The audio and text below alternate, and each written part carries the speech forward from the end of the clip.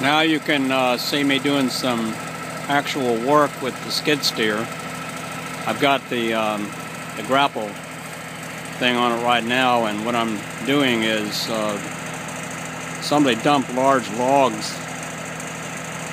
I don't know, they may have been logs cut up on my property. I'm not sure. I think somebody may have brought these logs in here, Tony or Jeff or somebody, and I'm trying to get them out of the way and putting them on top of the burn pile so it's I don't have such a mess all around this pile when I go to burn it. But anyhow, it does a real good job.